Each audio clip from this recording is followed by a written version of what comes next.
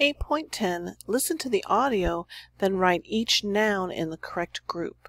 So you have these nouns, and they're either going to be in Tom's bag or Sarah's bag. The first one is done for you, and Tom's bag has sandwiches. So you're going to write 1, 2, 3 more in Tom's bag, and you have 4 more for Sarah's bag. Tom and Sarah are packing their bags and getting ready to go to work. Hurry up, Tom. We're late for work. Oh, all right. Let's get our things. So this purse is mine, but these sandwiches are yours.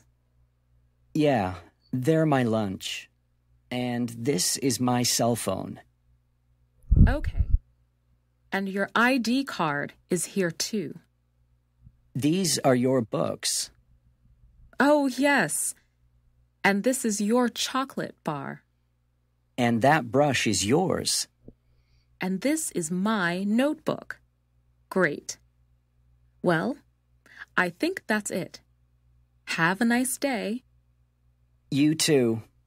See you later.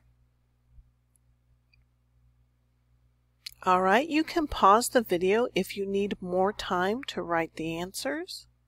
When you come back, I'll show you the answers. Here are the answers for 8.10.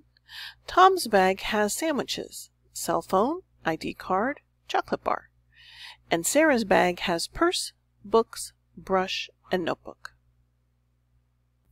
This is the last lesson for Student Book Level 1, Unit 1, Lesson 8. 8.11, use the chart to create 12 correct sentences and say them out loud. So the first one is done for you. You take one word, start with one of these determiners, then one of these, choose the singular or plural of to be to match. So this has to match this. Choose a determiner or name, my or Bruno's, and finish with one of these nouns, books, dogs, or brother. The first one is done for you. It's those are my books. Now make 11 more sentences. Go ahead and pause the video, and when you come back, I'll play the audio. Let me go ahead and play the audio, and that way you can practice speaking. Those are my books. Those are my dogs. That is my brother. These are my books. These are my dogs. This is my brother. Those are Bruno's books. Those are Bruno's dogs. That is Bruno's brother. These are Bruno's books.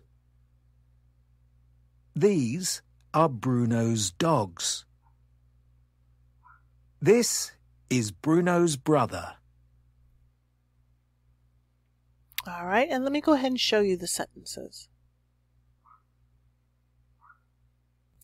In 8.11, these are the correct sentences that you should have written. Make sure all your sentences start with a capital letter. All your sentences end with punctuation mark.